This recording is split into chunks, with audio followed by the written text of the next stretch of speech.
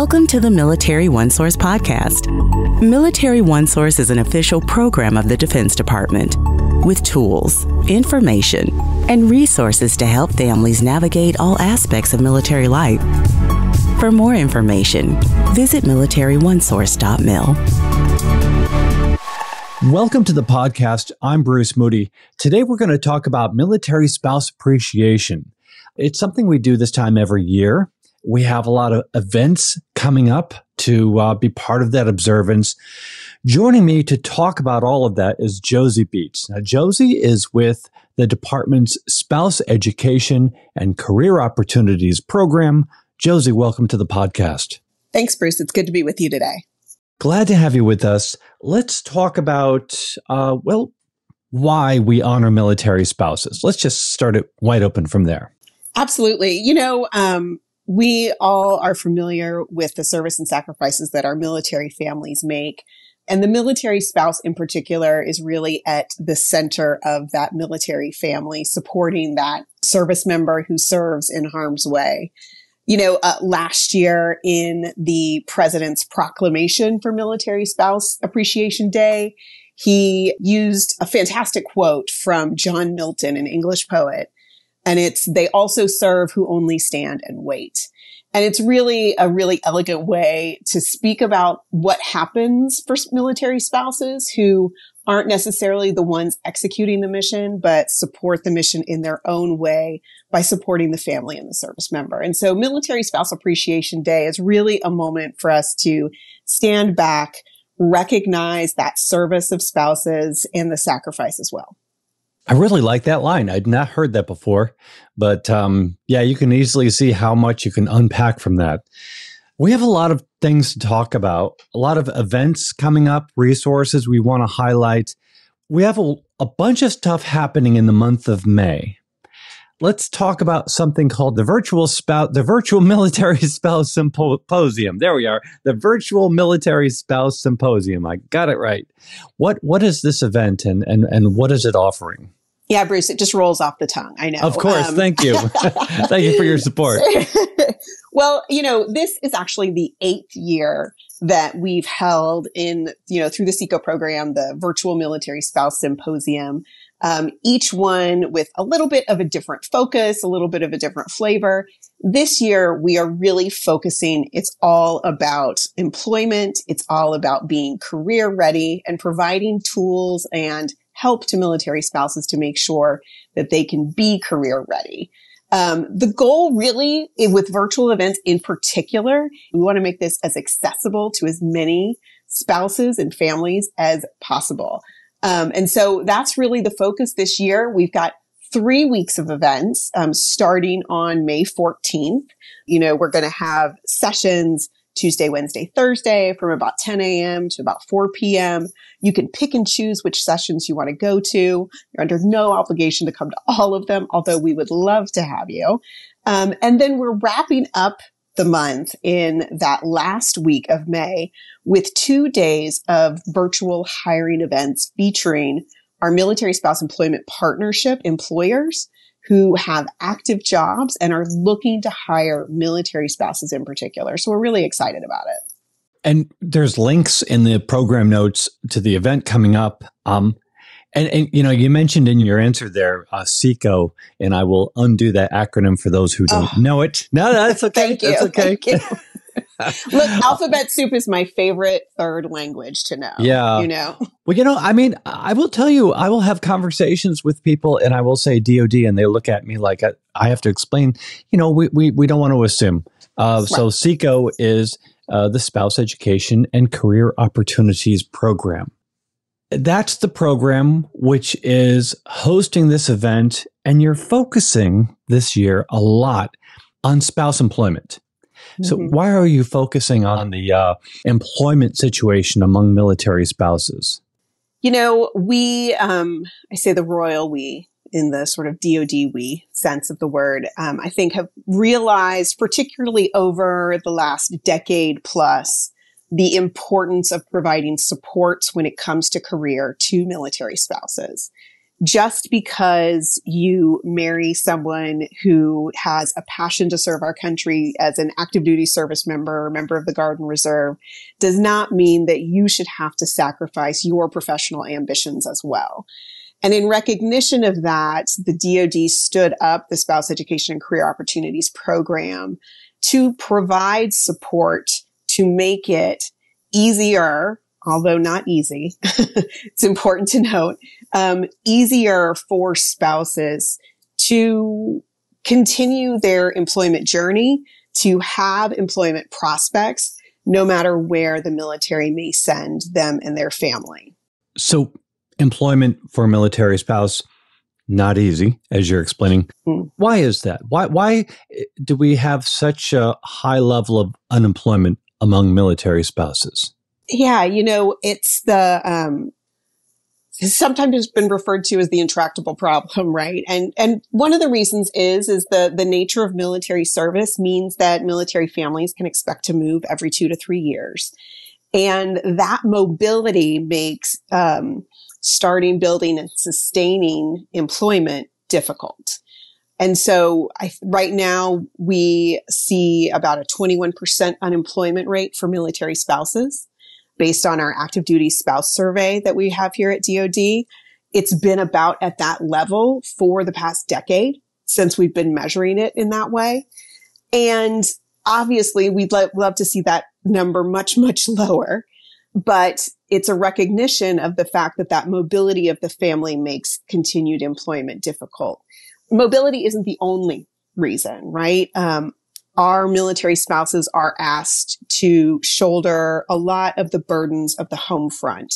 They are typically the primary parent responsible for kids in order to provide the service member with the maximum flexibility to serve our country.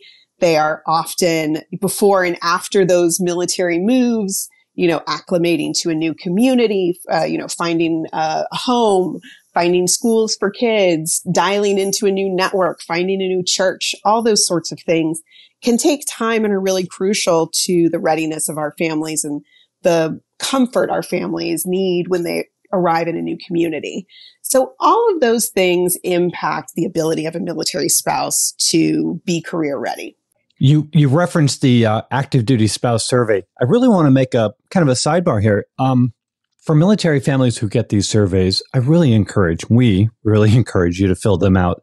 They really matter. Your results from those surveys get funneled into reports which literally go to Congress, and then Congress authorizes us money. So go ahead when you get these surveys, please respond to them. It helps define what it is that we're trying to do, and then in turn gets us the money that we give to provide the tools, the resources, the connections, in this case, to help spouses build their careers and their employment prospects. So, Josie, let's talk about some of those tools and the resources that you'll be showcasing during the month of May. Absolutely. Like I said, we're really excited about the different sessions that we've got. In particular, one that I personally am excited about is talking about the employment strategies, the tools that we have in the SECO program for every stage of your professional career seeking journey. So that means, what services and supports do we provide for someone who may be entry level, who may be younger, just coming out of college or maybe out of high school and doesn't really know what they want to be when they grow up. To be honest with you, Bruce, I'm much older than that at this point, and I'm still not sure what I want to be when I grow up. So it's an exercise that's helpful for everyone. But the supports that we provide for mid-career folks who maybe have a little bit of experience, but are looking to really accelerate their career, folks who are more senior and are looking for leadership roles, and how we can support them through the Spouse Education and Career Opportunities program at every step along the journey. And so that session's actually running twice during that first week. And that's going to be a real opportunity for us to connect resources with the experiences that military spouses are having today in their lives and how we can serve them. So that's one way, right? We're going to talk about remote employment. We're going to talk to some employers about the interview process and how can I ace my interview with you. We're going to talk about negotiating salary and compensation. That's something that always feels very mysterious sometimes. And so we're going to break that down and make it easier for spouses to understand that process. We're also going to talk about entrepreneurship and how spouses can dial into that. And we're actually going to bring in spouses who have been successful in their entrepreneur journey and hear from them about the resources they used, the support that they had, what was successful and what maybe wasn't. We're also going to close that first week of sessions with an incredible roundtable with some of the branch winners of the Military Spouse of the Year program. I think we're going to have the Army, Navy, and Space Force Spouse of the Years talk to us about their career journeys and what they want other military spouses to know about spouse employment and the challenges and the successes that are out there. Our second week, we are actually going to dive deeper into some of these topics in preparation for the virtual hiring week that's going to be in week 3. And those sessions are really framed around discussion and question and answer. And so there'll be short presentations from some of our SECO career coaches that provide one-on-one coaching to spouses. And then we have built-in time for discussion, Q&A, bring your problems so we can help you solve them. During that week, we'll also have what we're calling our drop-in anytime sessions, which are sort of 2-hour blocks of time where spouses can come and have their resume reviews or conduct a mock interview to get that practice under their belt for the virtual hiring fair in week 3. So there's a lot going on. Yeah, you're going to be busy. This is I have to tell you this, another sidebar. This is a really interesting conversation because I was having a conversation with a college-age student who was very, very concerned because she didn't know what she wanted to do with her career. Mm-hmm. And I was like, none of us do. None of us do. It's a journey, and there's opportunities, and you just take them, and before you know it, you've taken twists and turns, and it's a great adventure, and just enjoy the ride. And I think that you guys really get it, especially when you're dealing with a highly mobile population like military spouses. So with that, you mentioned prep sessions for the Military Spouse Employment Partnership virtual hiring fairs. Would you please tell us a little bit, what is the Military Spouse Employment Partnership? Well, it's sometimes called MSEP, but what is this partnership and how does it help military spouses? MSEP, as we call it, right? Always have to have the acronym. Of course. The Military Spouse Employment Partnership is just this really fantastic tool that we have to connect employers, primarily in private industry, although we do have some great federal partners as well, to military spouse talent to provide that one-to-one linkage in between the two. And so we have over 700 employer partners in the Military Spouse Employment Partnership, with every single one of them looking to hire military spouses. They are interested in you. And so what we're doing is we're bringing 75 on each day, so 150 total, hopefully, to participate in a virtual hiring fair where spouses will actually get to connect with employers looking to hire.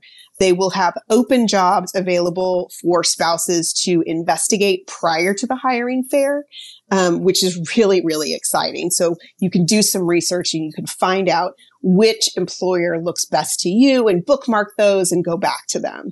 And what we're doing in that prep week in particular is, one, we want to provide you with the tools needed to navigate the hiring fair. For anyone who's used a Zoom meeting platform, it will be very familiar to them. But how to navigate that to maximize your efficiency and effectiveness. We also will have live resume reviews from our SECO career coaches. We will have interviews mock interviews where you can get immediate feedback on your interview skills and tips in how to improve or what to emphasize. We're also going to be reviewing federal resumes, which are sometimes, challenging for folks to navigate the different requirements of a federal resume versus sort of a more private sector focused resume. And then finally, we're going to talk about networking, primarily in the virtual environment and, platforms like LinkedIn, but also how you can network with these employers that you're going to be connecting with through the hiring fair. And then finally, we also have built in time to that prep week, at what we're calling the Ask Me Anything.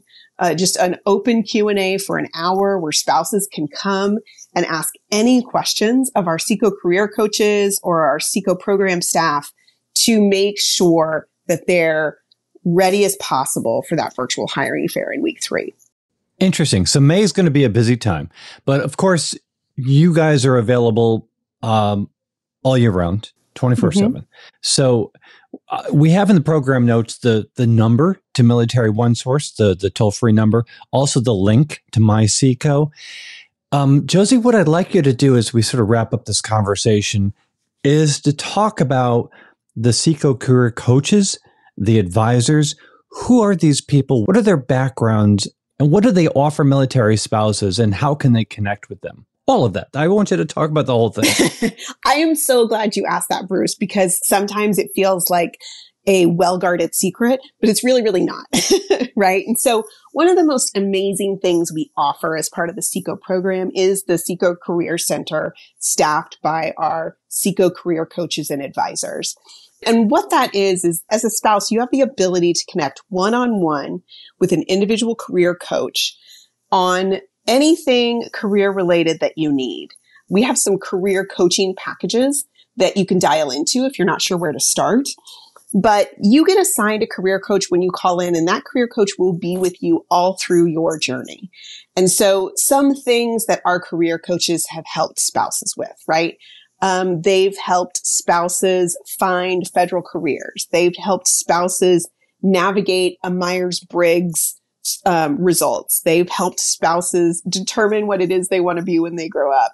They've even helped spouses prepare personal essays for graduate school applications. Really anything that's going to advance your career, that career coach and advisor can help you with. And, it's so funny. I'm at the stage in my career where I have peers who have engaged with career coaches that they have hired, that they have paid money for, my fellow military spouses. And I say, ladies and gentlemen, please come and receive my free career coaching at SECO. And I will tell you a little peek behind the curtain, Bruce, is one of the things that I'm honored to do is I get to listen to calls every month, and sort of listen in and make sure everything's going well that our career coaches and advisors are doing. And I am always blown away with the support these coaches are providing for our spouses, the empathy that they bring to the table, the knowledge base that they bring to the table, for military spouses that have incredibly varied interests and experience. It's just always really wonderful to hear. And so I really encourage folks, you can call in to the Military OneSource number and get connected with those career coaches.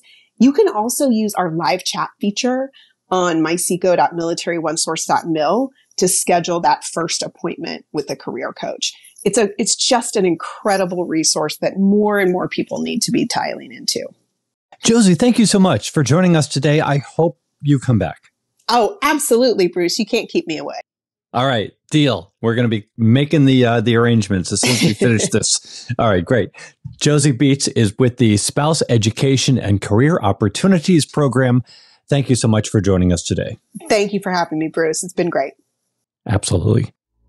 And want to remind you that Military OneSource is an official resource of the Defense Department. We always like to hear from you. Click on the link in the program notes to send us a comment, a question, maybe an idea for a future episode. And be sure to subscribe to this podcast wherever you listen to your podcast, because we cover a wide range of topics to help military families navigate military life. I'm Bruce Moody. Thank you for listening. Take care. Bye-bye.